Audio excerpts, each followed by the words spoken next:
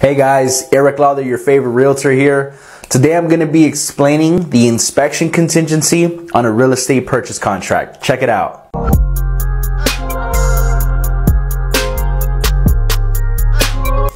Alright, so let's start off by breaking down that term. Inspection contingency. The first word inspection means just that.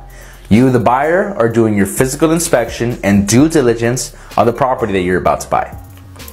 The second word, contingency, means that the contract has a condition that needs to be met.